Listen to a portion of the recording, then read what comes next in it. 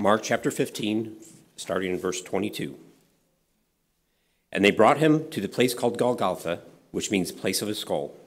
And they offered him wine mixed with myrrh, but he did not take it. And they crucified him and divided his garments among them, casting lots for them, to decide what each should take. And it was the third hour when they crucified him. And the inscription of the charge against him read, "The King of the Jews." And with him they crucified two robbers, one on his right hand and one on his left. And those who passed by derided him, wagging their heads and saying, "Aha! You would destroy the temple and rebuild it in 3 days. Save yourself and come down from the cross." So also the chief priests with the scribes mocked him to one another, saying, "He saved others, he cannot save himself. Let the Christ, the King of Israel, come down now from the cross, that we may see and believe." Those who were crucified with him also reviled him. And when the 6th hour had come, there was darkness over the whole land until the 9th hour. And at the 9th hour, Jesus cried with a loud voice, "Eloi, Eloi, lama sabachthani," which means, my God, why have you forsaken me?" And some of the bystanders hearing it said, "Behold, he is calling Elijah." And someone ran and filled a sponge with sour wine, put it on a reed, and gave it to him to drink, saying, "Wait, let us see whether Elijah will come down to take him down." And Jesus uttered a loud cry and breathed his last. And the curtain of the temple was torn in two from top to bottom. And when the centurion who stood facing him saw that in this way he breathed his last, he said, "Truly this man was the Son of God." Thank you.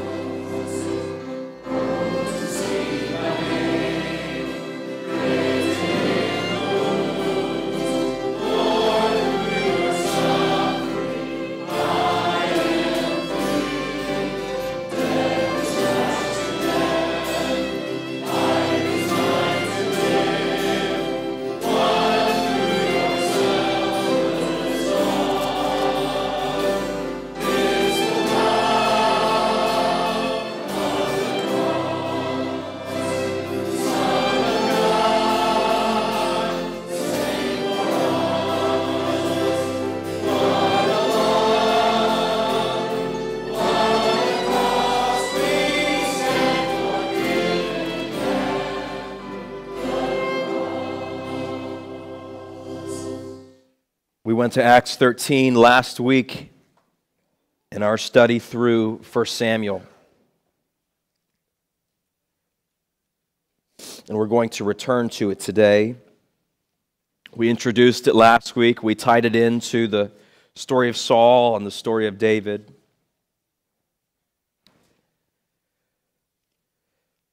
Paul and his missionary friends are on their second missionary journey. Barnabas is here. Presumably there are others. They are in Antioch, Pisidia. This is one of the primary sermons, one of the main speeches in the book. The story of Acts, the book of Acts, centers primarily around several sermons, and this is one of those. This is an important sermon.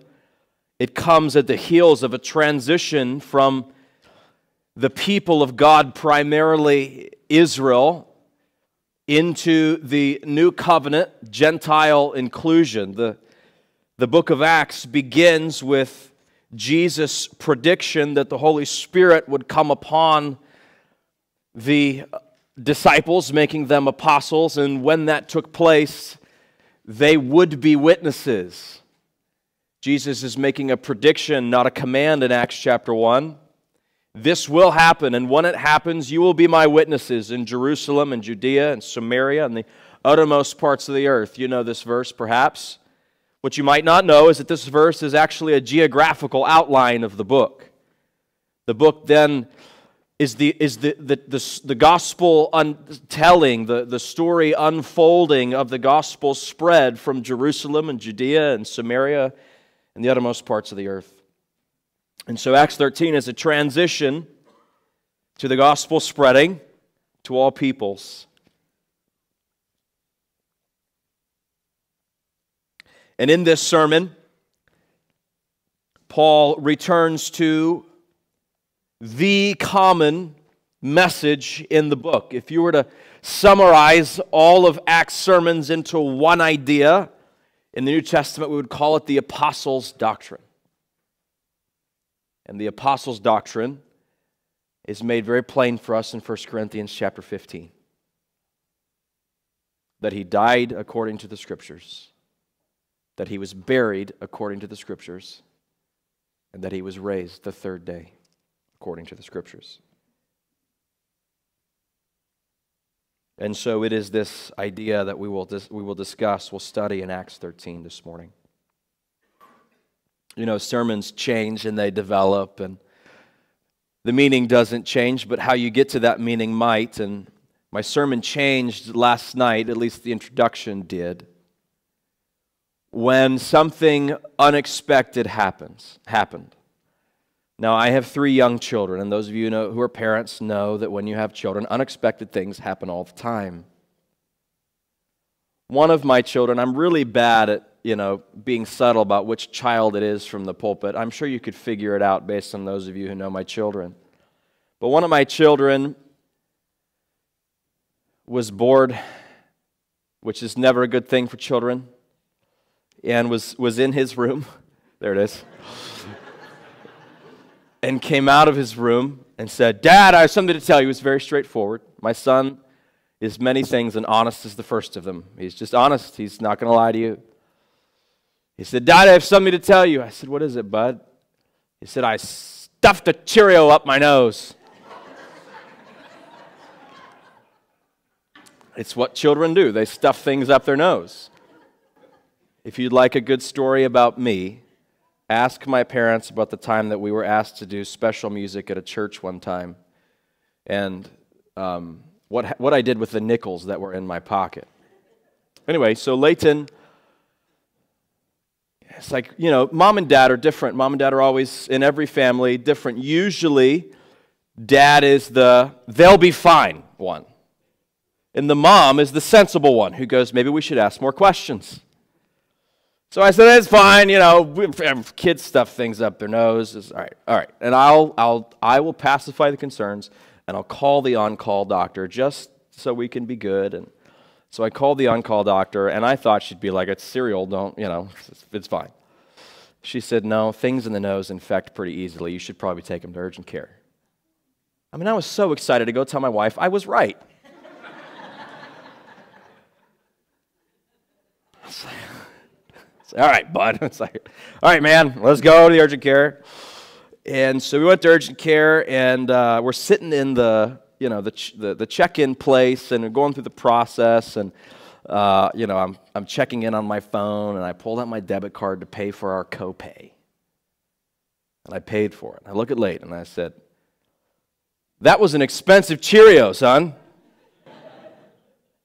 I said, I think what I'm going to do is go home to your piggy bank, and I'm going to make you pay for it, knowing he didn't have the amount of the copay.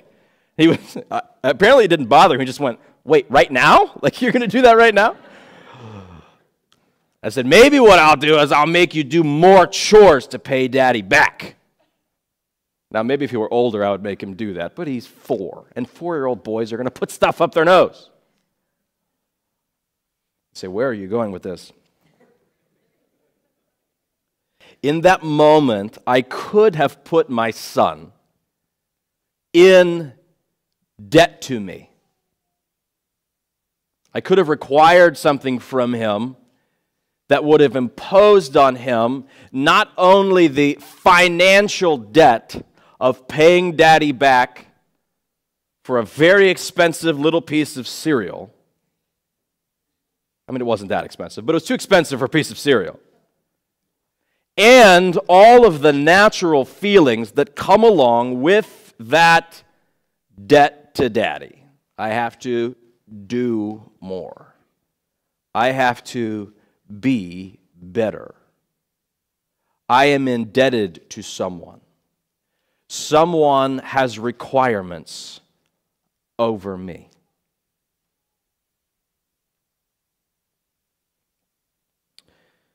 My friend, you might be visiting with us this morning.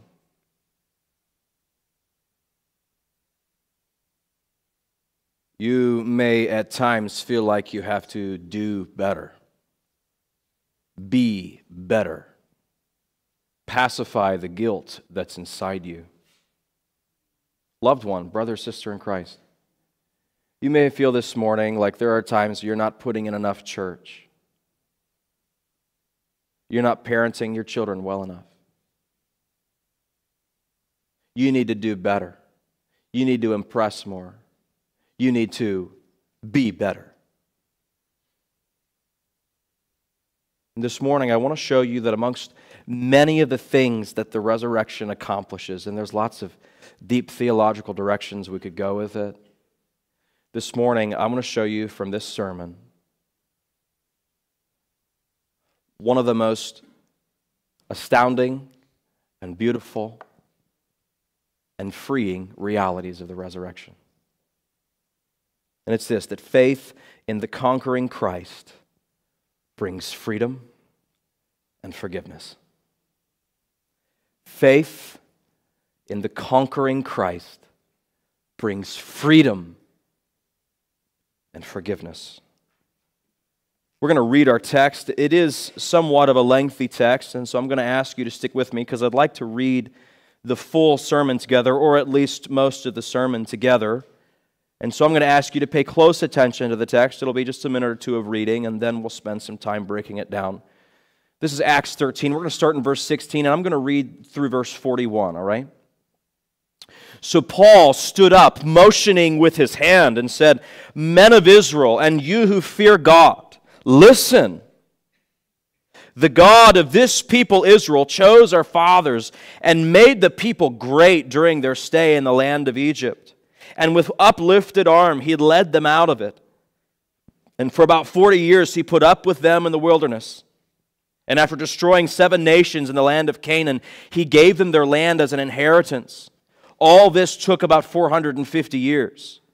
And after that he gave them judges until Samuel the prophet. Then they asked for a king, and God gave them Saul, the son of Kish, a man of the tribe of Benjamin, for 40 years.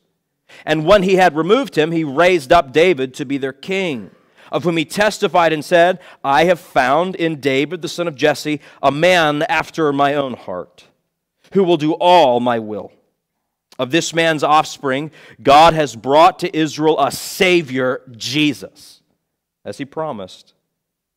Before His coming, John, that is the Baptist, had proclaimed a baptism of repentance to all the people of Israel. And John was finishing his course. He said, "What do you suppose that I am? I am not He. No, but behold, after me one is coming, the sandals of whose feet I am not worthy to untie." Brothers, sons of the family of Abraham, and those among you who fear God, to us has been sent the message of this salvation. For those who live in Jerusalem and their rulers, because they did not recognize Him nor understand the utterances of the prophets, which are read every Sabbath, fulfilled them by condemning Him. And though they found in Him no guilt worthy of death, they asked Pilate to have Him executed. And when they had carried out all that was written of Him, they took Him down from the tree and laid Him in a tomb. But God raised Him from the dead. And for many days He appeared to those who had come up with Him from Galilee to Jerusalem, who are now His witnesses to the people. And we bring you the good news that what God promised to the fathers, this He has fulfilled to us, the children, by raising Jesus. As also it is written in the second psalm, "You are my son, today I have begotten you." And as for the fact that He raised Him up from the dead, no more to return to corruption, He has spoken in this way, "I will give you the holy and sure blessings of David." Therefore, He says also in another psalm, "You will not let your Holy One see corruption." For David, after he had served the purpose of God in his own generation, fell asleep and was laid with his fathers and saw corruption. But he whom God raised up did not see corruption. Let it be known to you, therefore, brothers, that through this man forgiveness of sins is proclaimed to you, and by Him everyone who believes is freed, and everything from which you could not be freed by the law of Moses. Beware, therefore, lest what is said in the prophets should come about. Look, you scoffers, be astounded and perish, for I am doing a work in your days, a work that you will not believe, even if one tells it to you. Will you pray with me? Father, we thank you for this passage. I ask that you'd cause us to be efficient, to say what you say with clarity. I pray that you would help us to see the power of the resurrection and our freedom from sin and our forgiveness of sin. I ask this morning for one who is not called out to Christ and salvation. They're running a hell-bound race, that the Spirit of God would make them alive unto salvation through the Word of God. And I ask these things through our risen Lord. Amen. Well, I'm sure you noted some of the structure of the sermon. Paul preaches a biblical sermon, and he preaches a biblical sermon by starting with the Old Testament and then explaining it. This is what good preachers do. They start with a passage, and then they explain it. And really good preachers start at a passage, and they explain it, and they end up talking about Jesus. And that's what the apostle is going to do. So the first thing I want you to note in our text, in verses 16 and following, down to verse 26, is the foundation of salvation. The foundation of salvation. And what Paul does to build this foundation is he just walks through the history of Israel, and he's going to go from the patriarchs in verse 17, the fathers, and then again he mentions Abraham in verse 26. He's going to start with God's beginning His plan of redemption with the patriarchs, the fathers, Abraham, Isaac, and Jacob, and then he's going to move in verses 17 to 19 to the Exodus, the story that we know well. He made them great in Egypt, and Egypt was threatened, and He appoints Moses to go, let His people go, and then He strengthens Moses to stand up against Pharaoh, and Pharaoh makes the challenge, who is Yahweh? And Yahweh shows him. 10 plagues. And in the final one, Pharaoh says, all right, get them out of here. We'll pay you to go. Just go. The people are protected by the plague by taking a lamb and sacrificing the lamb and putting the blood over the doorway. And the firstborn in Egypt would pass away. And so then the people wander in the wilderness because of their griping and their disobedience to God, their rebellion. God says, it says specifically that God put up with them in the wilderness. And then in verse 20, we note that there were specifically prophets raised up to give the message of God. And this took about 450 years, and after that he gave them judges. And then he gave them Samuel the prophet. And so now, if you've been with us on Sunday mornings, we're going through 1 Samuel as a church body, as a church family. And so this is where we're studying, the period immediately following the judges and into the ministry of Samuel, leading into, we just introduced him in verse 21 to 23 in the text, the kings. We finished the idea of Saul's reign and the introduction to David, how David is going to overcome and be the true Old Testament fulfillment of the king, setting up who ultimately would come from his line. And that's the idea that Paul leans into in this text. We'll talk about that in a few moments. And then he leads to the New Testament. Paul brings us into the New Testament immediately preceding the life of Christ. And he talks about the prophet. There's prophets in the Old Testament, and he brings us to the prophet, John the Baptist. Not the Savior himself, but you might say the signpost to the Savior. John says, I'm not the guy. You should look at him. You should look at him. I'm not worthy even to untie his sandals. Isaiah 40 talks about the prophet who would precede Christ and make the way plain for the ministry of Christ to be brought upon the people. And so this foundation of salvation really just serves as an introduction to what God intends to do through Jesus. And so the second thing I want you to note is the fulfillment of this foundation. The fulfillment of this foundation.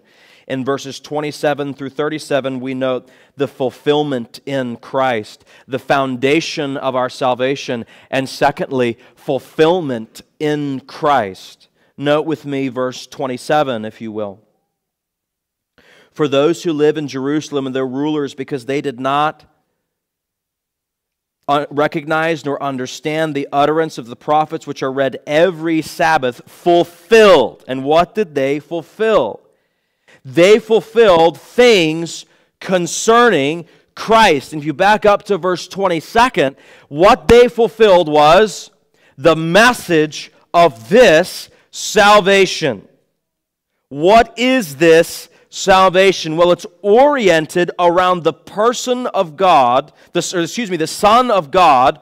Verse 24, or verse 23, of this man's offspring, that's David, God has brought to Israel a Savior, Jesus, as He promised. And so this fulfillment of this foundation takes place in Christ and through Christ. What God does in the Old Testament leads to the climax of who Jesus is and the revelation of the Son of God, the Savior, who would bring this salvation.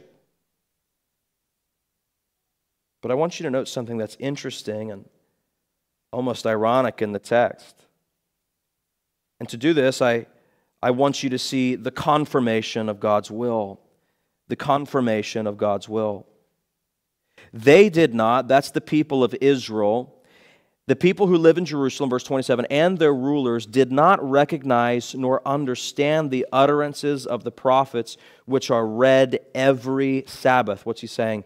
Every Sabbath, the Scriptures, the words of the prophets, the Old Testament is read, but the people of Israel who were hearing it, they didn't understand it. By the way, side note, if you want a text on why we should read the Bible before the preaching, there you go. They read the Scriptures every Sabbath before the explanation of it. But look what it says, which are read every Sabbath, fulfilled. Who fulfilled? The enemies of God fulfilled the Scriptures. The people who opposed Jesus fulfilled the Scriptures. How? By condemning Him. Do you remember what we celebrate last week? We celebrate when the people of Israel welcome Jesus. Hosanna, this is Messiah. And then a week later, they're condemning Him to death. Crucify Him, crucify Him. The option is given to give Barabbas, a true criminal, a lawbreaker. And they say, no, we want Jesus, crucify Jesus. The governing officials know that Jesus is innocent, yet He hands Him over to die. They fulfilled the Scriptures. My friend, this morning, we are all working God's will. And we are either doing it in submission to Him, or we are bringing down His judgment upon us by acting in disobedience, by not repenting, which we'll get to in a few moments.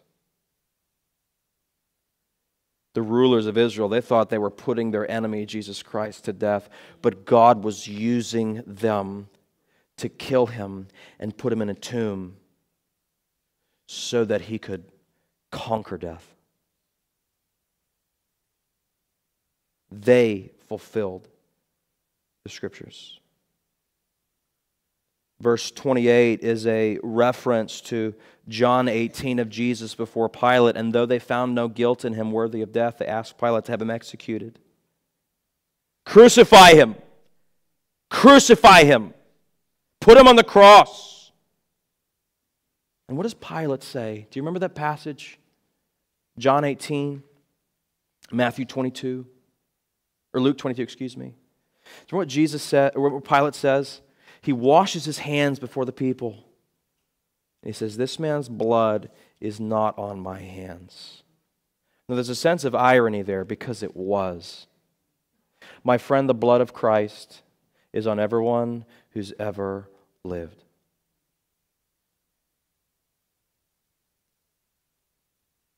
You may think you stand before God in good place. I do good. I am good. I'm nice to people around me. We crucified the Savior. Our sin necessitated the sacrifice.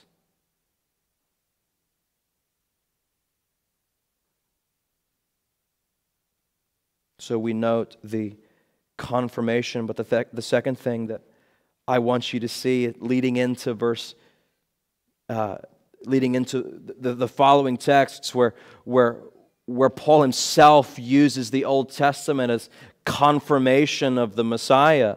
Verse 30, God raised Him from the dead. And when they'd carried out all that was written of Him, what was written of Him, these are the prophecies of Isaiah 53, of Isaiah 55, of all of the servant songs of His suffering. This is Psalm 22, which talks about His hunger and His thirst on the cross. The statements that He would make predicted in the Old Testament. They took Him down from the tree, verse 29, and laid Him in a tomb, but God raised Him from the dead. And then He gives scriptural, like biblical evidence for why we should believe the resurrection. It happened as the Scriptures said, and then He gives evidential evidence for why we should believe the resurrection. People saw Him, verse 31, and for many days He appeared to those who'd come up with Him. People were seeing Him after His resurrection. This defense of the resurrection of Christ in this text, we have biblical reason for it, and we have eyewitness account for it. The resurrection of Christ is believable.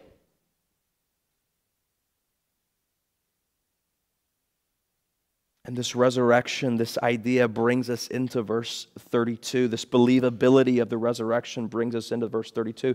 And we bring you what's that next phrase? Good news. That's the New Testament word for gospel.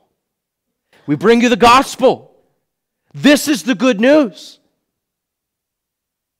And loved one, brother or sister, we know the good news and we ought to rehearse the good news to ourselves regularly. But perhaps you're with us this morning and you've not called out to Christ in salvation. You need the good news. That by your sin, it necessitated a Savior. What we do to break God's law, what we think that's impure, what's in our heart that's rebellious towards Him.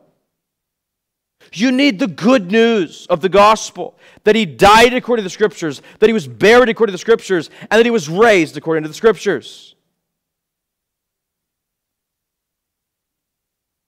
The good news of a conquering Savior. The good news of a conquering Savior.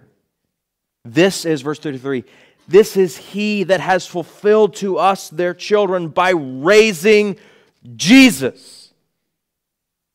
In just a few moments, he's going to say, or earlier, he said he raised up David as king. This word raising is different. And the way that it's a different word for raising in the original language. And so the way that it's intended is to draw emphasis to the kind of raising that God did in Christ. It's not raising to a different level. It's raising to a different status. It's not like He just took up a step or He stood up. It's raised to a different status. And then the apostle is going to quote from the Old Testament. He's going to do it in connection to David. Remember, David's important here. Verse 33, this is He who is fulfilled to us their children by raising Jesus, as it is written in the second Psalm, Psalm 2. You are my son. God speaking of the Son. And it seems like Psalm 2 is immediately fulfilled by David, but within the whole plan of God's story to forgive sin, Psalm 2 is ultimately fulfilled by Christ. You are my son. Today I have begotten you. This is the anointed one. This is the Messiah. This is the Savior. And as for the fact that He raised Him from the dead, no more to return to corruption. Now, when he says corruption there, he's not speaking metaphorically. He's talking about the corruption that takes place when you put a body in the ground. And they did not employ embalming methods for the longevity of a body like we do today, for the preservation of a body. When you put a body in the ground, it will corrupt. And now the specific contrast is made.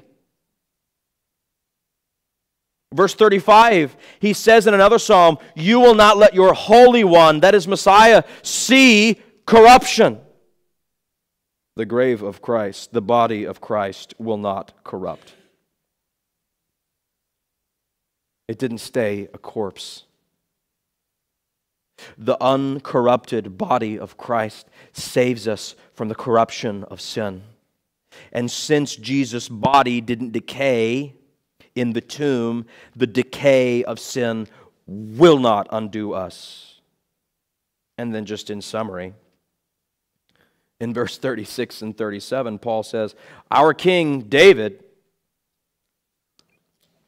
our man, the guy we love so much, he decayed in the tomb. But Jesus didn't. Why? Because He didn't stay there.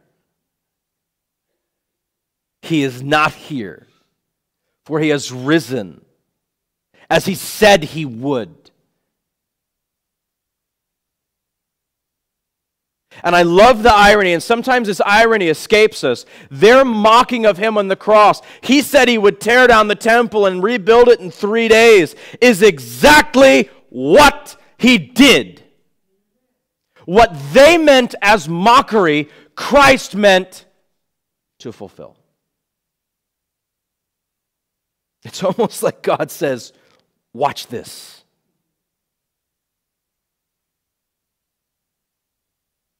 And what does this accomplish?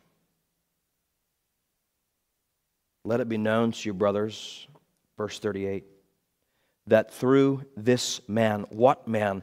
The uncorrupted Conqueror, he who was laid in the tomb, but that God through the Spirit resurrected, through him is forgiveness of sins proclaimed to you.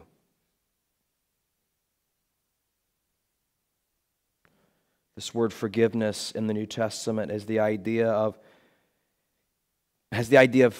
cancellation on the basis of a debt that is owed, which is why I began the way that I did. Do you think this morning that what you need to do to be accepted by God is to come to church? Your good needs to outweigh your bad. Your inner morality needs to overtake your outward immorality. And maybe when you stand before God one day, He'll just think you're good enough.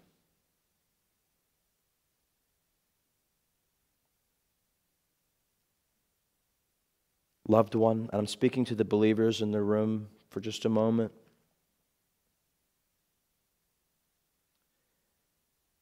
Can you just stop with me and meditate for a moment in the joy of your heart that on this day, Resurrection Day, everything that you did outside of God's law, everything you've ever thought, jealousy, envy, impurity, everything that you said, maybe to the person that's most important to you in the world, that you love more than anybody, all of it is gone. It's gone. Forgiven. I love what Martin Luther tells about his testimony of his inner meditations of forgiveness. Luther says, one day the devil came to me and he brought a long sheet containing a list of sins of great number. And Luther said, that can't be all of them. No, said the devil. I'll go and fetch some more. Away went Satan and brought me another list, and the list was extending to my arm. And Luther said, is that all? Oh no, said the devil. I have more yet. Well, go and bring them all, said Luther. Fetch them all out. A whole list. Completed. And he came back with a very long list indeed. I think that perhaps it would have gone around the world twice. And I said when I saw them all, right at the bottom, the blood of Jesus cleanses from all sin. And how is this possible? How does the blood cleanse? How are they gone? Colossians 2, having been buried with Him, in which you were also raised with Him through faith in the powerful working of God who raised Him from the dead. How is sin forgiven? Verse 14. By canceling the record of debt that stood against us.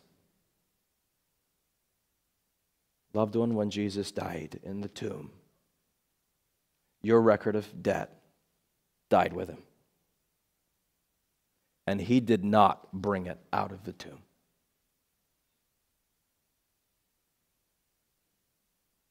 The believer's debt died with Jesus.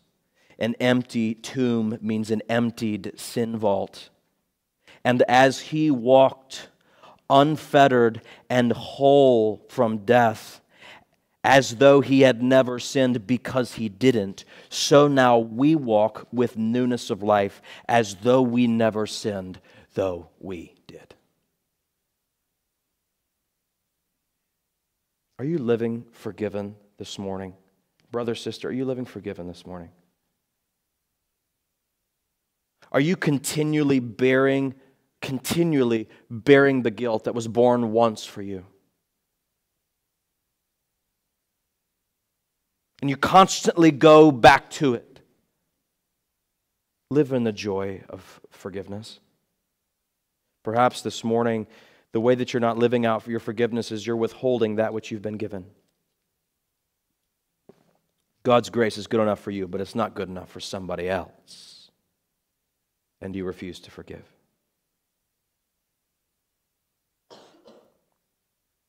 He has made us alive unto salvation for the forgiveness of sins, and so we, of all people, must extend what has been eternally extended to us. And very briefly, what else has this accomplished? And this is so fascinating, I want you to see this. He is actually not saying that forgiveness accomplishes freedom, or that the resurrection accomplishes freedom, which accomplishes forgiveness. He's saying the resurrection accomplished two things in the text. Now, naturally, we feel more free when we are forgiven, but there are two doctrinal gospel pictures given in the text. Let it be known to you, brothers, that through this man forgiveness of sins is proclaimed to you, and by him everyone who believes is freed. Freed. And so I want you to note in verse 39 with me the freedom that we have through Christ. The freedom that we have through Christ. I just want to speak to those of you in the room who are visiting with us this morning. I assume even many of the visitors who are with us could have called out to Christ and salvation. I don't know. I'm very hesitant to assume that. But if you have not done that, I don't intend to offend you, but can I tell you something? You came in like this today. If you have entered Grace Bible Church without calling out to Christ and salvation, you enter like this. Not free. In bondage. John tells us in 1 John, to Satan. Bondage to Satan and bondage to sin. And those masters will only drag you to hell.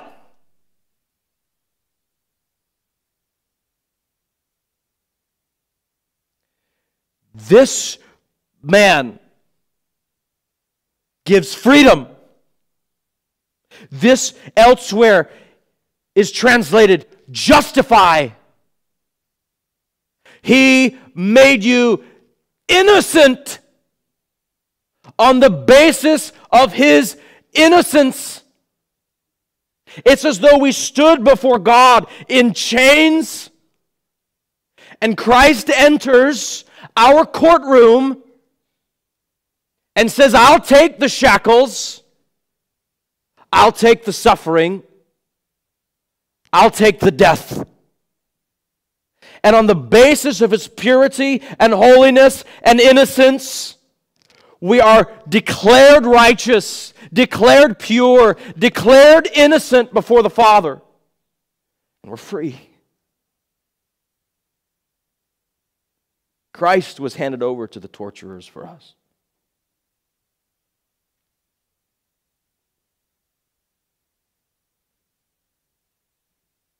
You say, I didn't come here on Easter to hear a hellfire and damnation message. I came here because that's what you're supposed to do on Easter. You're supposed to dress yourself up and take pictures and come to church. Can you just listen to me for one more moment? If you're here without Christ, I want to share with you one of my favorite passages in all the world. Romans chapter 8, verse 2. For the law of the Spirit of life has set you free in Christ Jesus from the law of sin and death. For God has done what the law, weakened or inhibited by the flesh, limited by the flesh, could not do by sending His own Son in the likeness of sinful flesh. He condemned sin in the flesh. So trace this with me for just a moment. Before God, without Christ, we stand condemned. but before God, having called out to Christ, rather than condemning us, he condemns our sin. Condemned sin. In order that the righteous requirement of the law might be fulfilled in us who walk not according to the flesh, but according to the Spirit. How in the world does this take place? The Spirit of God frees us from the law. And how? You guessed it. Romans chapter 8, verse 11. If the Spirit of Him who raised Jesus from the dead. So how are we freed? How are we justified? The resurrection of Jesus Christ. Listen to this. If He raised Christ Jesus from the dead, lives in you, He will give life to your mortal bodies through His Spirit. How is life attained? How is freedom given? He died according to the Scriptures. He was buried according to the Scriptures. And He was raised according to the Scriptures. And so the words of our Lord ring true in John 8:36. If the Son sets you free, you will be free indeed.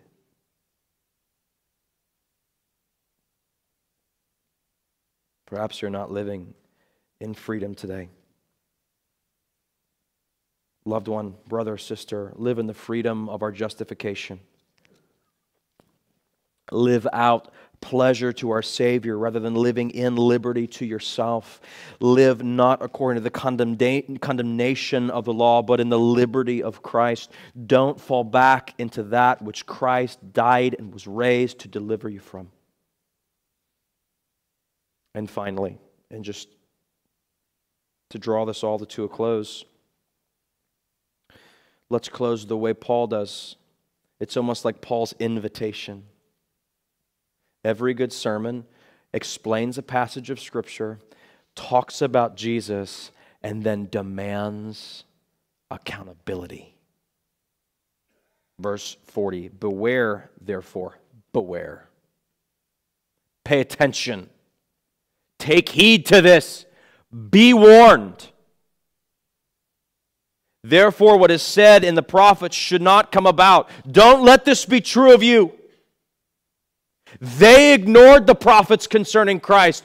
Don't let this be true of you. Look, you scoffers. You know what the scoffer says? No God for me. I'm good. I've got this. I can save myself. I'm good enough. I'd rather do it my own way, thanks.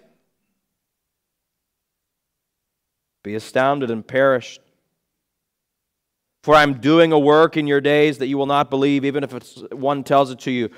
Someone is telling you of the work right now. Call out in faith to Christ for salvation.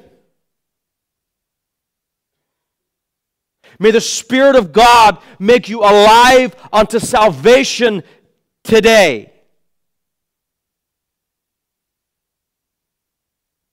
Repent and believe is the summary of verse 40. Repent and believe. Loved one, I'm very thankful. My friend, visitor, I'm very thankful you're here. There's no accident. God wanted me in this text with you here in the seat wherever you are. Beware. Jesus saves. And He saves because He did not corrupt in the tomb. He conquered it. Would you pray with me?